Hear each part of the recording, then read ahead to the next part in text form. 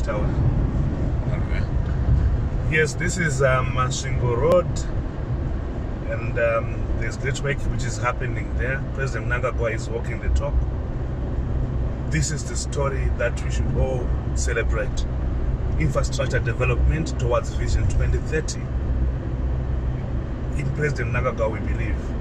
Imagine that from 1980, this road, there was no progress.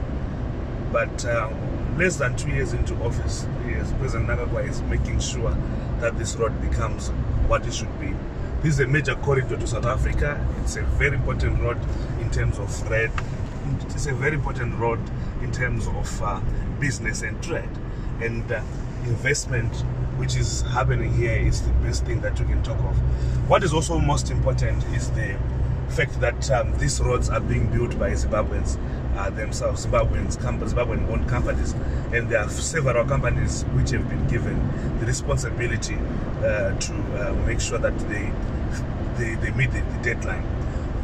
Then there is a consultant who is supposed to be seeing quality control and etc. So I saw there's a company called Masimba, there's another company, Bitumen. I've also seen another banner of Fossil Cave. So there are many companies. So the employment that is being created out of this is very important, and we celebrate. This is action leadership, action-oriented leadership. What is also most important is that the resources which are being able to build these roads are coming coming locally. There's no external support for this project. So President Mnangagwa is walking the talk. There's every reason why in 2023 we should continue voting for President Emmerson Mnangagwa, because he's pragmatic, he's walking the talk.